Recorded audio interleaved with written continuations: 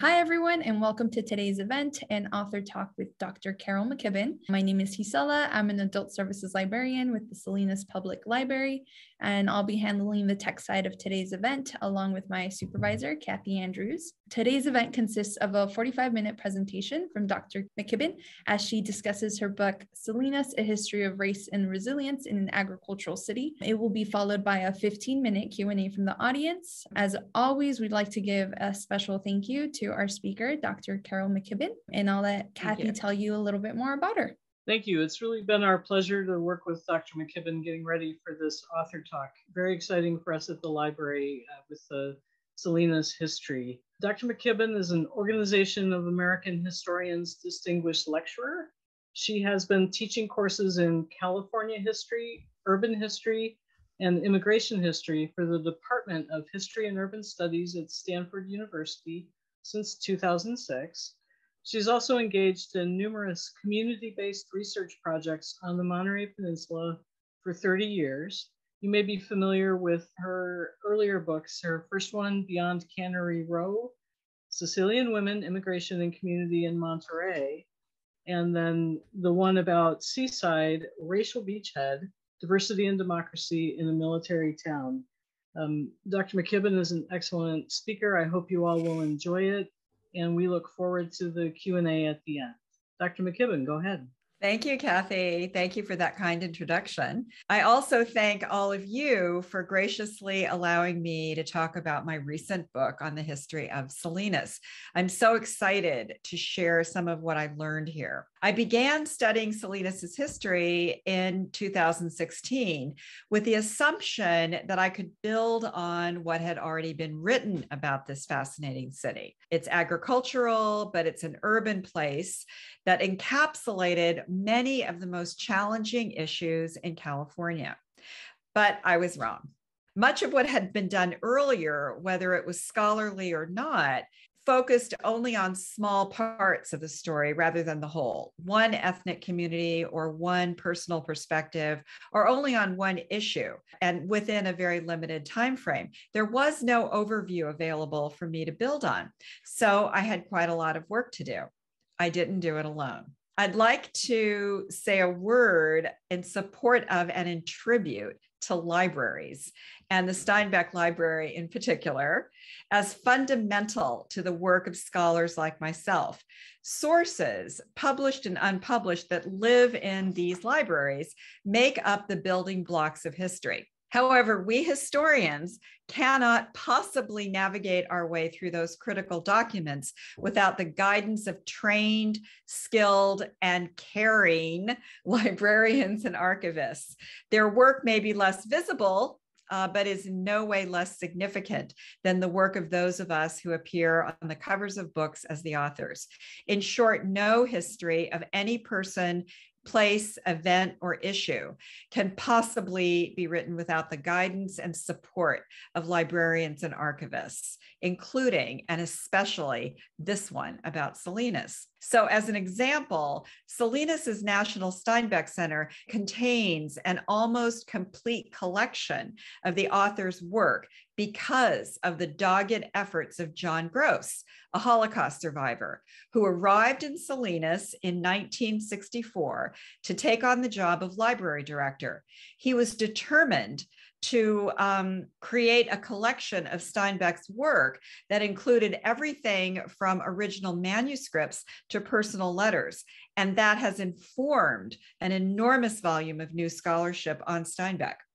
Gross's energy and purpose also prompted the creation of the National Steinbeck Center here, which has become an incredibly valuable collection for scholars and the anchor of vital redevelopment of downtown, especially in the aftermath of the 1992 Loma Prieta earthquake, which devastated Main Street. One of the goals of this book has been to integrate backstories such as his into the framework of Salinas's and California's history. It wasn't easy, to be sure, but it was essential. I also aim to integrate a breadth of new scholarship on California and the West from the 19th century to the present, to engage with it and to challenge it too. Participants in history are equally critical to the construction of any narrative. So I cannot begin to name and thank everyone who agreed to share their personal and family stories with me. That said, context is everything in writing history.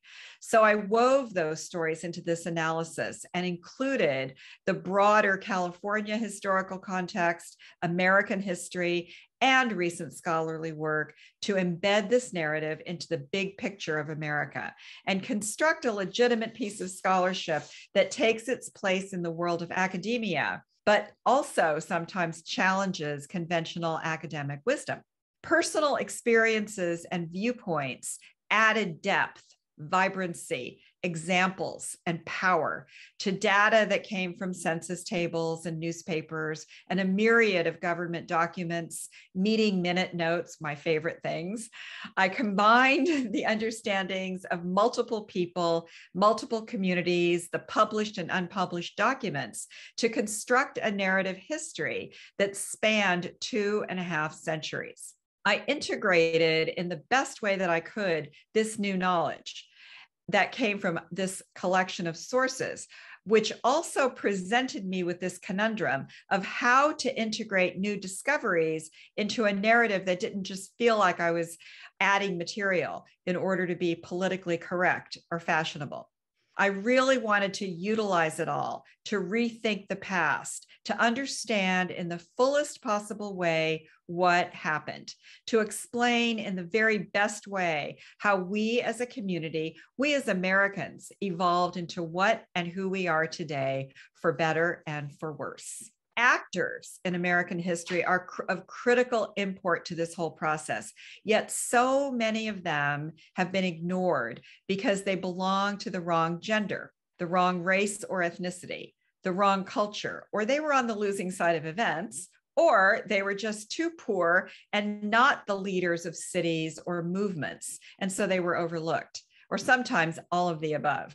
When we dismiss and disregard these people, however, we distort and diminish our own history. Our aim, my aim, is to try to set things right by paying attention to everyone who participated in the making of Salinas, to all the actors in this story, whoever they were, and at every stage in the historical process, so that I could try to dispel the myths of the past and replace them with a more complete and more accurate narrative. I could not possibly interview everybody who ever lived in Salinas, nor could I represent every single community or ethno-racial group without losing the narrative thread. I had to make some decisions about that. I did not focus on African Americans, Koreans, South Asians, Swiss Italians, or the Jewish community, or other Southern and Eastern European groups, all of whom lived and worked in this city. But I did include each of these groups in my analyses of civil rights, labor relations, politics, and economic development when I could, when it was appropriate. Inclusion is important, but it is different from trying to analyze every single group and every group dynamic, much less interview every single person. But I incorporated as many voices as I could. It was important to me to create a real narrative, to make intelligible sense of an analysis of Salinas's history in the context of California and the nation, and at the same time, to incorporate this breadth of new scholarship on a range of issues. So I tried to be judicious about those oral histories. I utilized them to make a point, to illustrate a moment better, and to be representative without just listing one oral history after another. So I'd like to spend our time today sharing what that still imperfect and often messy process looks like, and how by working towards inclusion and context, we tell a better story and construct better history. Not happy history, nor history based on blame or victimization, but history that shows the full range of humanity, which includes women, and is representative of everyone who participated, their struggles, tensions, and conflicts, their efforts at coalition and community building too, and the compromises they made as they faced both everyday life and multiple crises over time in the economy, in politics, in social and cultural life, as they faced the consequences of unexpected events, including wars and big environmental changes. In other words, history that is fundamentally inclusive of all groups in good times and bad, that respects Americans, every single one of us, in our continual effort to create community in this ever-changing world.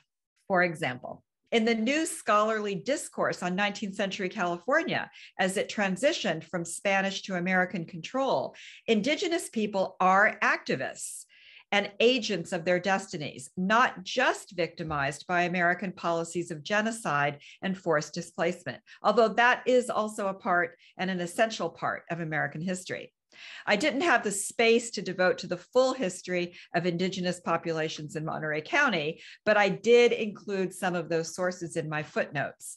And I do hope to do some of that in follow-up pieces and articles that acknowledge those survival strategies, which included identifying as Mexican nationals rather than tribal members and intermarrying with Californios throughout the 19th century. This all kept Ohlone culture alive and Ohlone people from annihilation by new Anglo-American settler colonials. As we know now, Ohlone people are alive and well in California. Their descendants, the descendants of those first peoples, are still here in Salinas. Settler colonialism, however, implies victims and oppressors. That was true, but that wasn't the whole story, as my work here showed. There was much more agency here, which a lot of current scholarship minimizes and even overlooks. So in the case of settlement, this work challenges that literature. For example, far from rolling over and just accepting American hegemony, after the end of the Mexican War in 1848, Salinas became Salinas and the county seat after years of wrangling between powerful, wealthy, land-owning Californio families, railroad barons, new Anglo-American settlers, European immigrants, and Chinese leaders from San Francisco.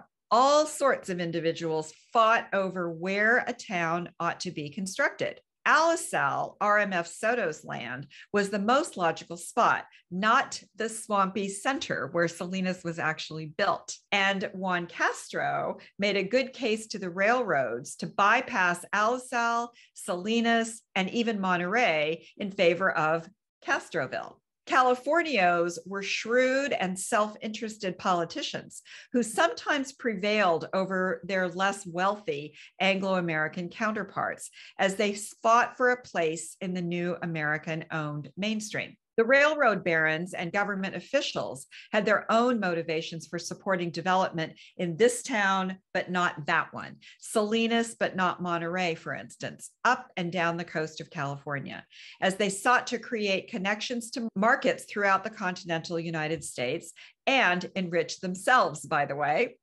These disparate people battled with one another, but they also built coalitions, and they created a town in this specific place in 1874. Most of the first settlers had in common financial connections and support from San Francisco in various forms. These cities and towns that were built in California at that time were created intentionally as essential reinforcements for the development of San Francisco. So I described that whole process in depth in the first section of this book.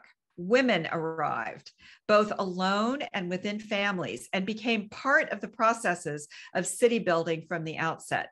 Therefore, the commonly understood and often repeated founding story of Salinas, which credited a few white American small businessmen who had an accidental wagon breakdown on their way to Monterey and created a town in the middle of the swamp, commissioning anonymous male Chinese laborers from Monterey to drain the swamp and help them, was seriously incomplete and sometimes even wrong.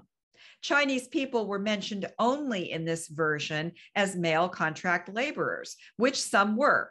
But it is equally true that many lived here in family groups and were full partners in the settlement process in Chinese and Anglo-American communities. Evidence also showed that although Chinese laborers drained the swamps, they also negotiated astutely to gain profit from farm crops they produced in those swamps. And in so doing, created wealth for themselves to build businesses and become independent retailers and farmers, even if anti-Asian land laws precluded them from owning that land, and they were prevented from naturalization and citizenship. The Chinese and Chinese American first arrivals and settlers were not all contract laborers. Some were wealthy and well connected to San Francisco's Chinese community, as a deeper look into the Salinas sources revealed. Many were members of the gangs or tongs established in San Francisco as a means of protection in a vicious anti-Chinese environment that was California in the late 19th century. Salinas and other smaller cities and towns in the San Francisco hinterland sometimes became safe havens for them, even though many places were just as violently anti-Chinese as San Francisco. Context and place always matter, but it was through the eyes of a little girl growing up in Salinas's Chinatown at the turn of the last century that I found a critical piece of the puzzle that helped me understand the role that places like Salinas had in California history, especially in race relations. Blanche Tai vividly recalled growing up in Salinas's Chinatown as on the other side of the tracks. She knew she belonged to a community of people excluded and marginalized by race, but she also described attending an integrated public school. She noted that sidewalks had been laid in Chinatown as a big event for the people there. According to most scholars of urban California, infrastructure development such as sidewalks was something that rarely, if ever, happened in the barrios and Chinatowns of cities in California. So Salinas's history here challenges that scholarship, which paints all communities of color as uniformly destitute and completely excluded from the processes of city building. Barrios and Chinatowns were marginalized, to be sure, but there are many shades of gray that depended on the particular region and setting they were located in. Salinas's Chinatown, in other words, had similarities to San Francisco's or San Jose's or even Los Angeles's, but there were important differences too that must be accounted for in both scholarship and popular understandings that more accurately describe the history of these places and of California itself. When I read about the way Blanche Tai enthused about the Salinas rodeo, clearly expressing a sense of belonging, also rare in scholarly text about California for people of either indigenous, African, Mexican, or Asian descent, I took notice. She remembered with fondness that her cousins arrived from San Jose to participate in the festivities just like everybody else in town.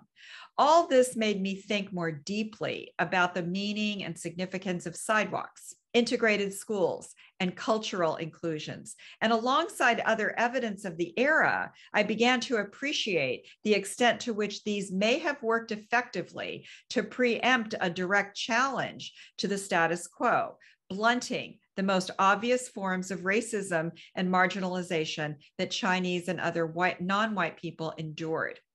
As well, Blanche described her mom's role as a community matriarch, her work in feeding and sheltering community members who found themselves destitute or just isolated, just what white middle-class women did during the Progressive Era and beyond. Yet her Chinese American mother certainly didn't get invited to any of the preeminent middle-class women's groups in Salinas forming at that time, notable for their inclusions of newly arrived European origin ethnic immigrants, nor did any other woman of Asian descent, regardless of their class status. So this was evidence of a structure of racism predominant in Salinas too, and everywhere in American life that would have been invisible because it was so normalized. Blanche Attai's father, like many other members of the Chinese community, was a merchant retailer with kin and business connections to San Francisco.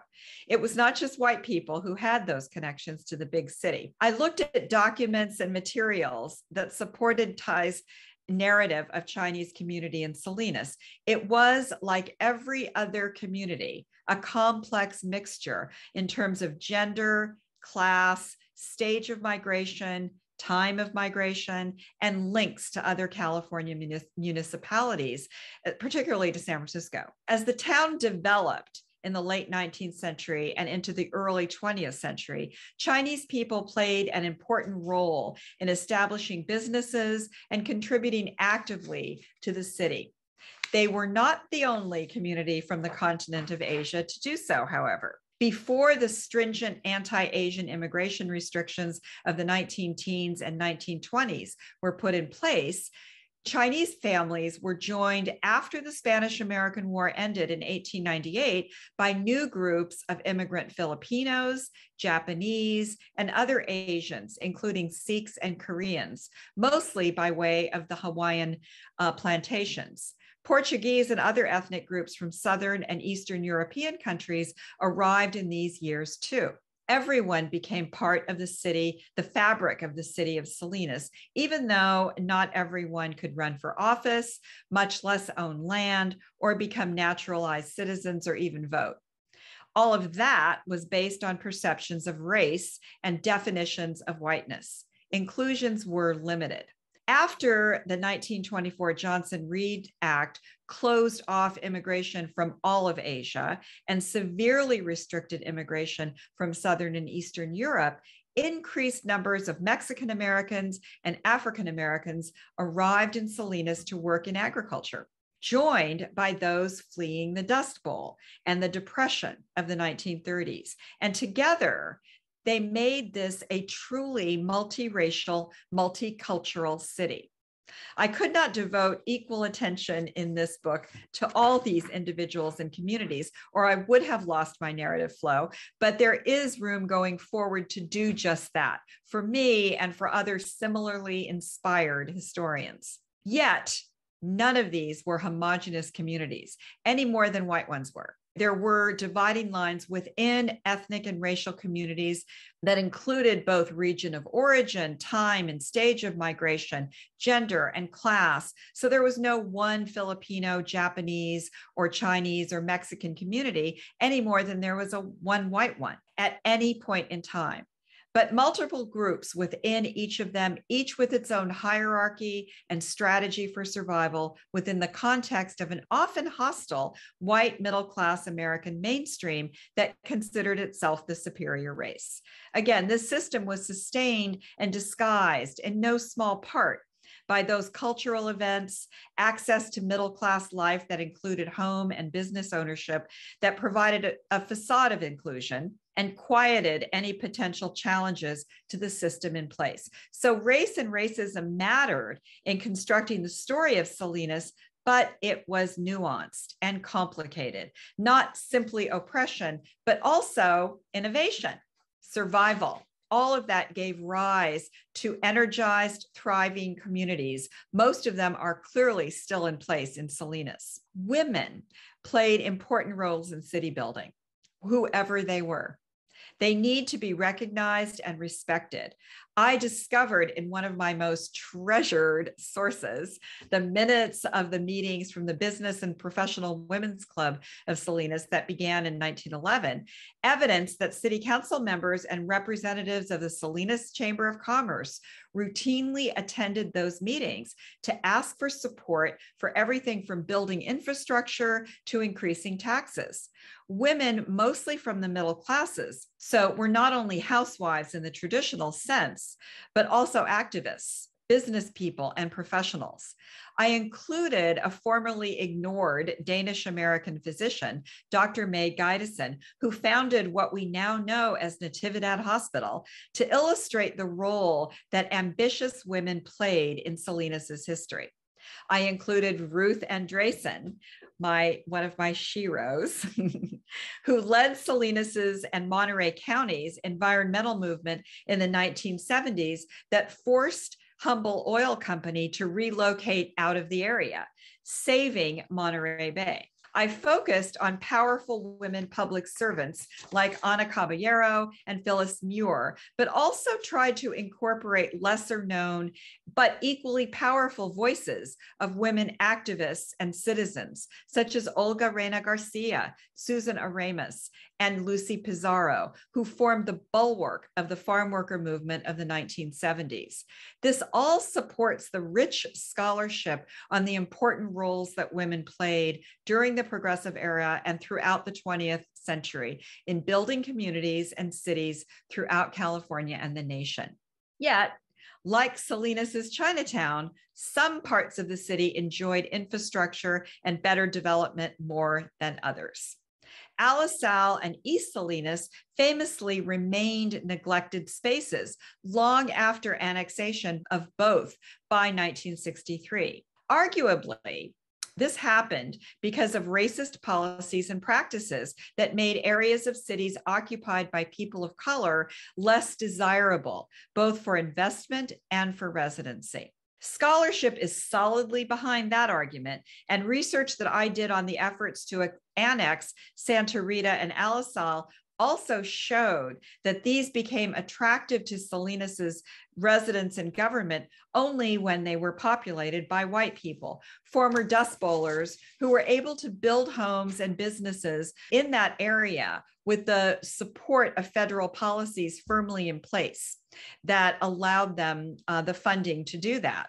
And thus they created communities of white Americans, even as Alisal remained multiracial and always included populations of Asian and Mexican descent. This is not to deny the hard work of Dust Bowlers, but it is to argue that state and federal policies certainly shaped unequal development and investment in cities throughout the nation based on race.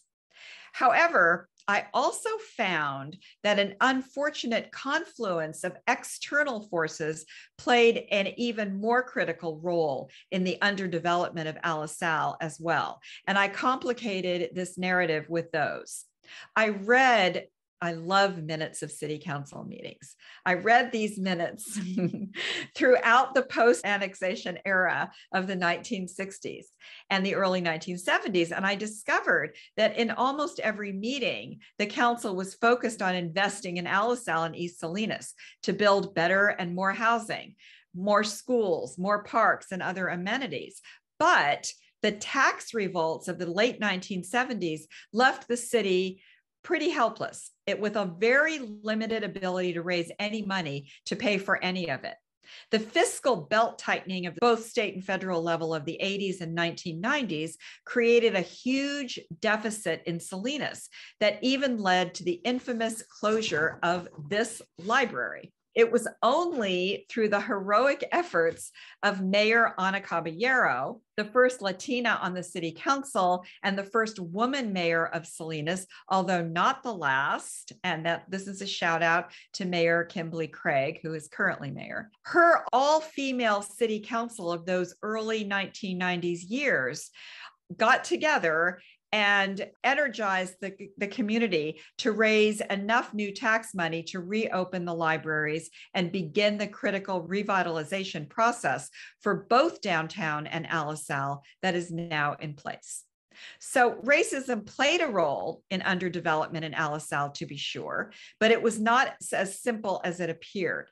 Paying attention to sources such as city council meeting minutes and contextualizing Salinas's history into California history and American history in the 1970s through the 1990s disrupts a scholarly narrative that looks at underdevelopment as simply racist. Salinas's tempestuous history on labor relations also challenges much of the scholarship on 20th century labor in California.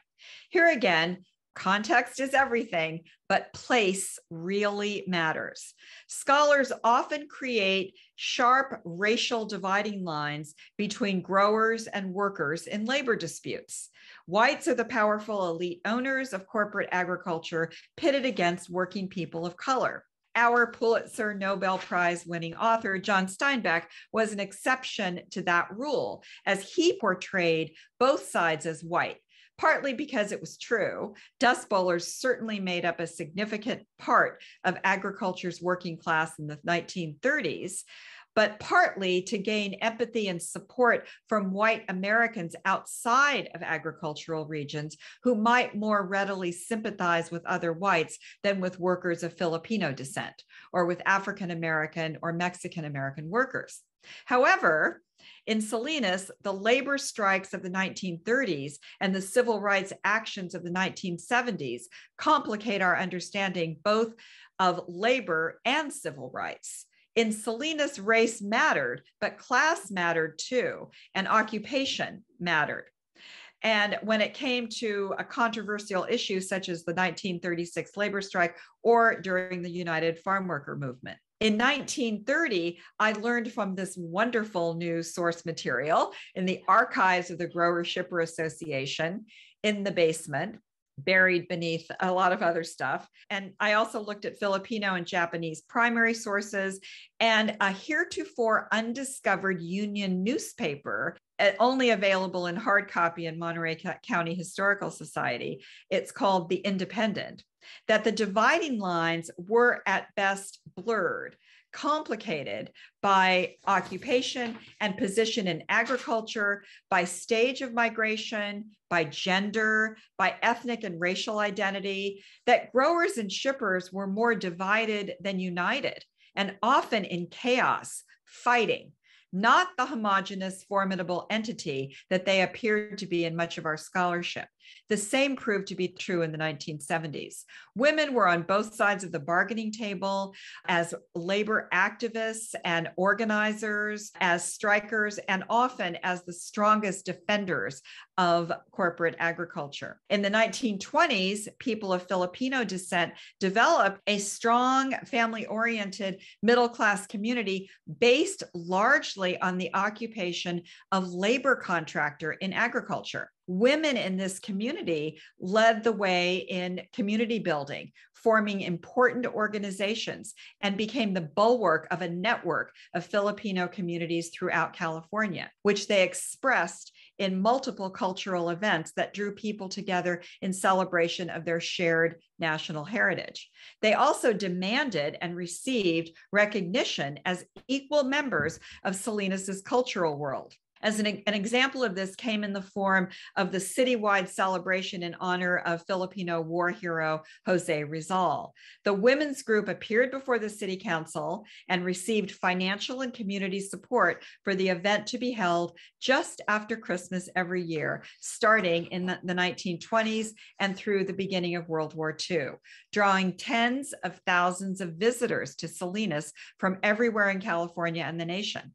Included such speakers as David Starr Jordan from Stanford. The entire city participated in this. Main Street shut down for the parade.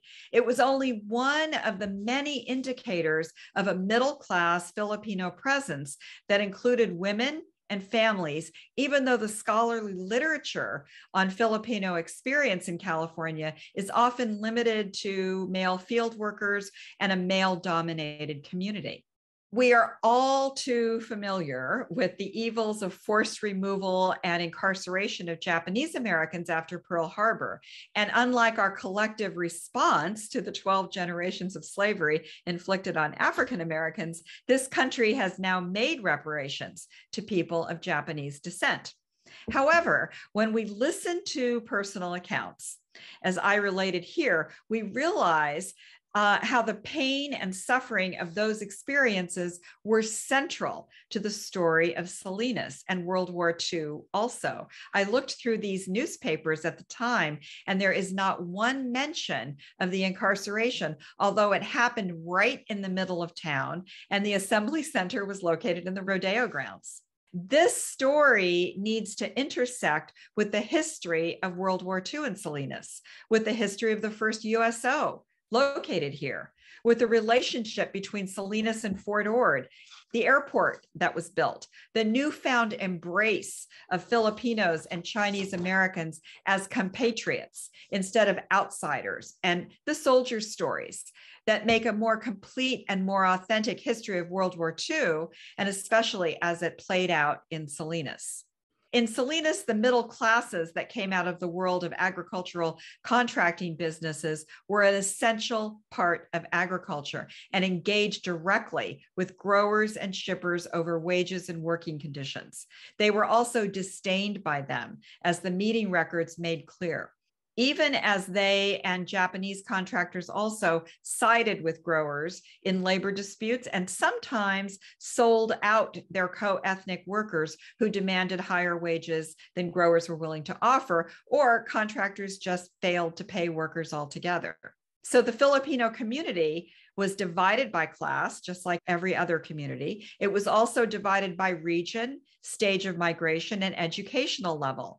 These divisions became starker after World War II, and especially after revisions to immigration policy, beginning with the Hart-Celler Act in 1965, which led to a brand new immigration of well-educated Filipino, Japanese, Chinese, and other Asian professionals without any institutional memory of marginalization on American soil. Conflicts among co-ethnics ensued.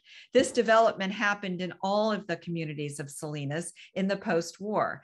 Replenishment of population led to conflict as much as it did to community buildings.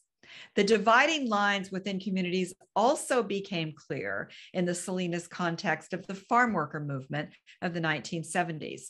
There is much new evidence here that even former Filipino, Mexican, Japanese, and Dust Bowl workers who fought on the front lines in 1936 and had experienced personally the harsh attacks from growers and others in that strike had little or no sympathy for Mexican field workers in 1970, even defending the use of the short-handled hoe.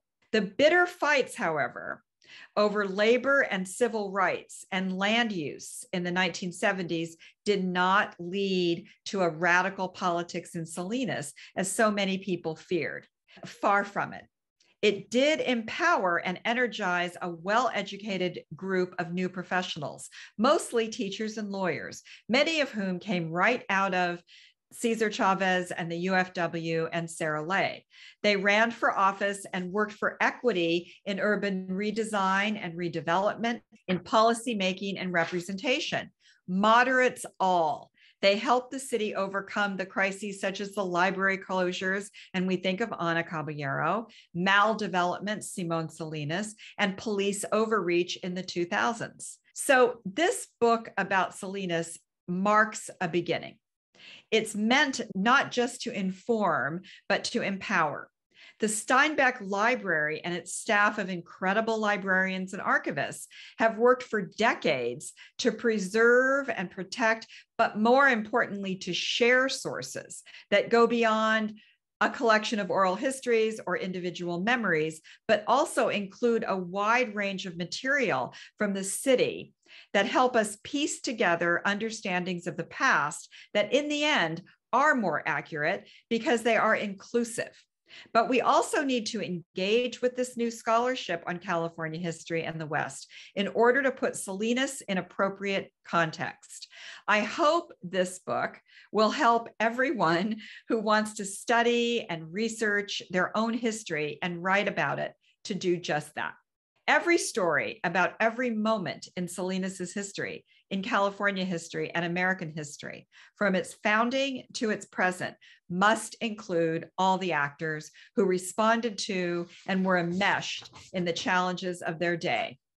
When we look at history through all their eyes, take in all their experiences and perspectives, we learn a different, more complete and more compelling story, not just about Salinas, but about California and the nation. I focused my book on the people of Salinas, past and present, who were vital actors throughout its long history, who shaped Salinas into what it is today, a multiracial, multicultural, urban place in an agricultural environment, a place that survived and thrived, not despite all the challenges of the 19th, 20th, and 21st centuries, but because of them. I thank you, and I welcome all of your questions and comments. Thanks, Carol. That was quite wonderful. And Isela, how are we doing? Have we got some questions? Yes, we had a great question from Cesar. You kind of touched a little bit upon it already. He wants you, if you could talk a little bit more about flashpoints like the labor union strikes in the 1930s and the 1970s, how that reshaped the valley, and also talking about the issues, not just talking about around race, but also around class. Okay, great question, first of all. I think that one of the big impacts of those strikes has often been minimized, and unfairly so. And it was a big turning point because it polarized the community in many ways in the middle of it, but not for the reasons that we think it did.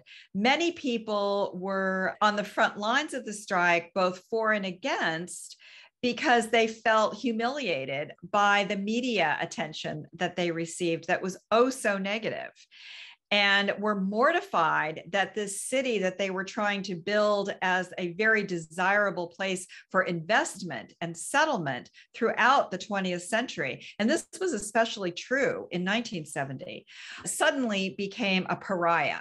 And that kind of publicity terrified people. And I was very surprised when I began this work at the long, long memory that people had of those strikes, that they kept very close to their hearts, how it made them feel to be the center of negative media attention, and how it seemed to disrupt the course that Salinas was on as a place that was going to be an up and coming center of the Central Coast region. That was its aim from the beginning. So I hope that answers the question, that was an unexpected turn. And when we think about the strikes, we think about the strikes that were limited to the people who were part of the industry. But in fact, it really brought everybody in for and against. It really made Salinas a center of polarized activism, and a lot of that sentiment remained. Carol, one of our attendees mentions about the Baton Memorial Park, the small park in Salinas. Do you have any insight about the impact on the city from all the military men that were trapped on Baton? Oh, yeah. That was really a painful moment. But one thing about it was that it was not known for sure what had happened to them until after the war. And when Salinas was held up as the poster child for anti-Japanese sentiment, a lot of that came about because the knowledge of the march suddenly became evident and widespread. And so there was a lot of pushback. So yes, I mean, the story of World War II is complicated at best. And I tell that story by focusing on the incarceration, but I also talk about the soldiers who were part of the Death March and how that impacted the city forever. And that's why that park and that tribute is there, and it should be there. It's very important.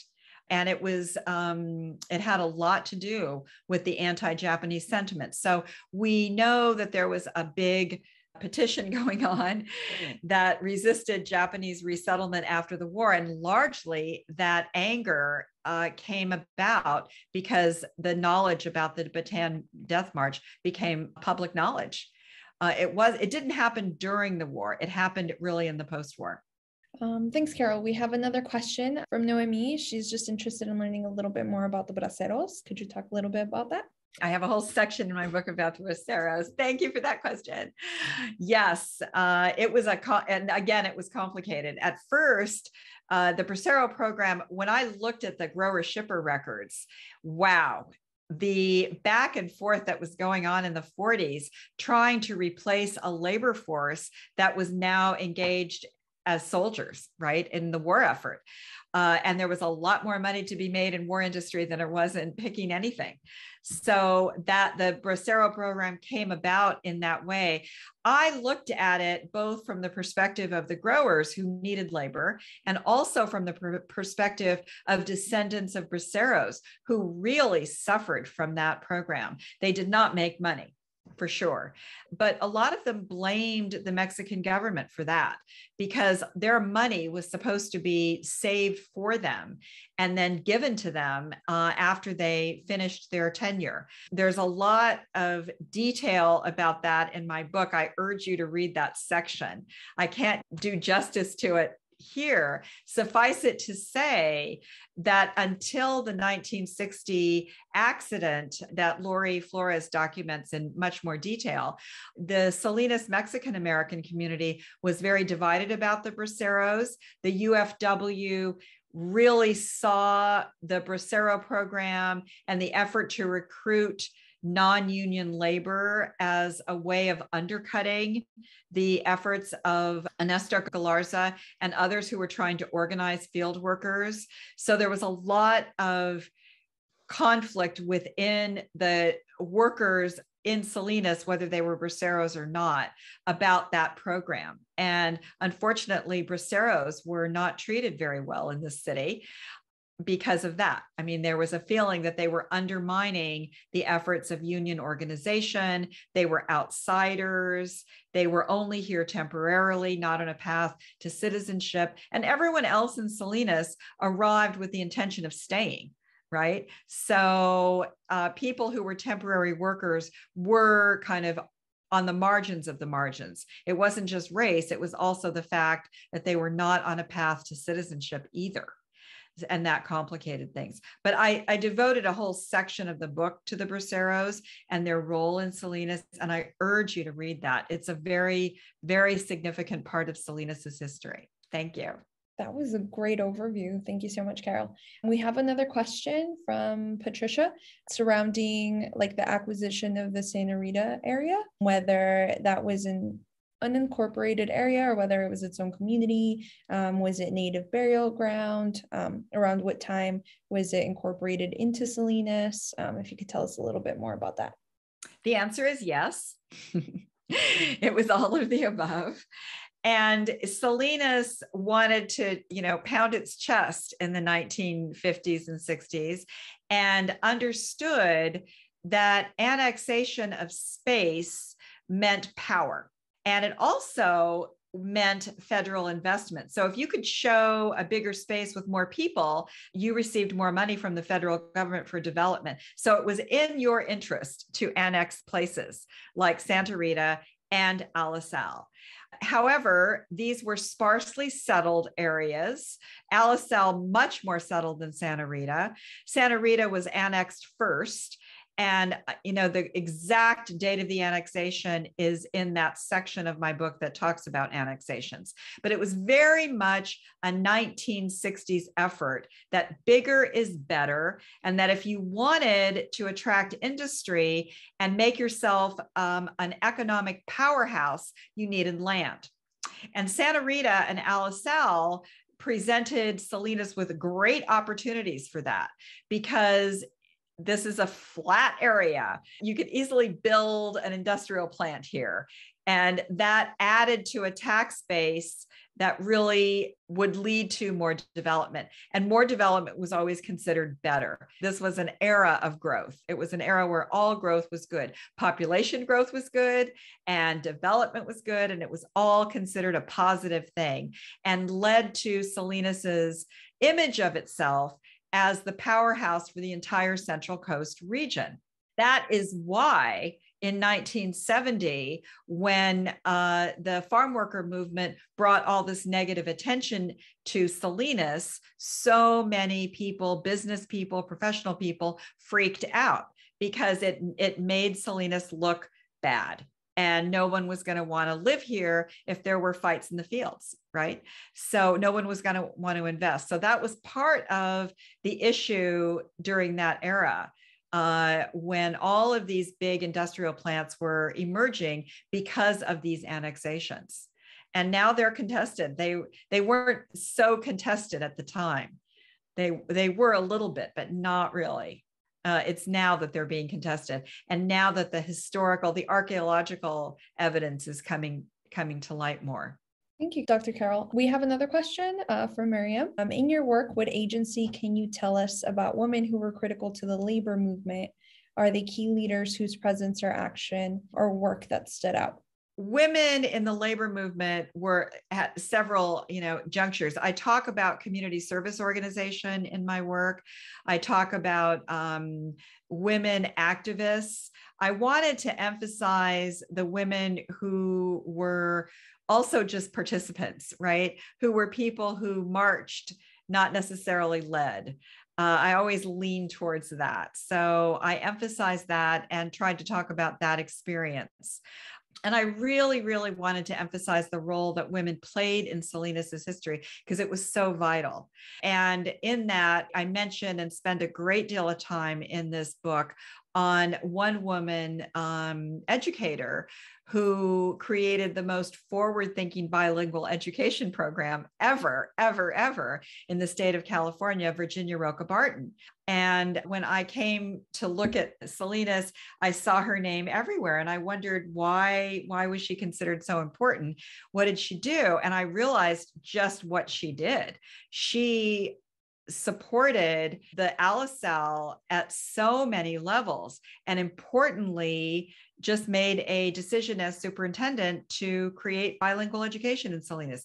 Her work is a model, could have been a model for bilingual education programs going forward. A lot of it was forgotten and left by the wayside. But there were so many important players in Salinas's history. It was impossible to do justice to all of them. And the farm worker movement was a very, very critical moment. I think the most important part of it was the feeling of empowerment it gave residents who had been marginalized.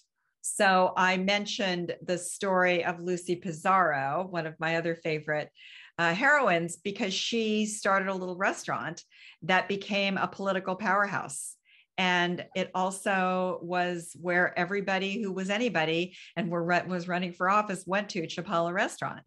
And she was energized by the farm worker movement. So a lot of people did some great positive things because of that. And we can't put that aside. Thank you. We have another question from Karen about whether you wrote about environmental issues in your book. She explicitly lists toxins like pesticides, fungicides, and fumigants, but I know that it's definitely a topic that was touched upon. Oh, yeah. Environmentalism is very important. And in the 1970s, it kind of focused, like every other environmental movement in America, on the coastline, on water, on clean water, right? It's only in the 1990s that pesticide use and the idea of environmental racism comes into the academic vocabulary. People start studying it, right? It's very difficult to prove cause and effect. But I would have liked to have gone into that in more detail because I think it's really, really important. And I think that it is increasingly a cause for concern, notably because the expansion that Salinas has done in terms of widening its footprint, building more schools and parks are happening in the very areas that experience the highest use of pesticides. So school children in Salinas, we need new schools, but where are we going to build them? In these older agricultural zones that were heavily treated. And those pesticides are still alive and well and with us. I'm not an expert on pesticide use. I leave that to others. But I will say that this is a conundrum here because we need new land. We need to use, especially agricultural land that is not as fertile anymore, right? But it's difficult to rationalize using land that has been poisoned. So this is an ongoing issue. It's an ongoing problem. I deal with it to some extent, but again, this book was originally over 600 pages long, and my darling editors at Stanford Press cut out 150 pages, and a lot of that was the current. So I wish I could have done more. I think more needs to be done with this, and it needs to be brought into the conversation about environmental racism and environmental justice in California that should go beyond the inner cities and include agriculture. Right? We had one more question. It was if you can comment on the relationship of any in the early 20th century between the Salinas Chinatowns and the Chinese communities on the Monterey Peninsula. There was a lot of antipathy. The Chinatowns on the Monterey Peninsula were targeted by mobs and burned to the ground. People in the Salinas Chinese community expressed a sense of more acceptance in Salinas than they did elsewhere, especially if they were middle class, and discrimination outside of Salinas. So I think there was always connection, but there was always comparison, and not so great comparison. That Monterey's Chinese community, Pacific Grove's Chinese community, was destroyed. I think that I found more connection within Filipino communities up and down the coast than either Japanese or Chinese communities. There was not that much of a link. They were much more isolated. On the Monterey Peninsula, I think Salinas was the friendlier setting. Does that help? All great questions. It does, yeah. These are all great questions. And one last thing, you can email me. I'm happy. It's okay. It's not private. I can, if you have a question or a comment, I'd love to hear it. And please feel free to do that. Thank you, Dr. McKibben, and thank you everyone who joined us today. Keep your eyes out. We're hoping to collaborate with Dr. McKibben for some in-person workshops on Salinas history once it feels really safe to be back together. So, anyone who wants to get on our email newsletter, you're welcome to reach out to the library, and we are happy to join up with you. Thank you so much for having me. It was a real pleasure. All mine. Yeah, very good. And thank you all very much.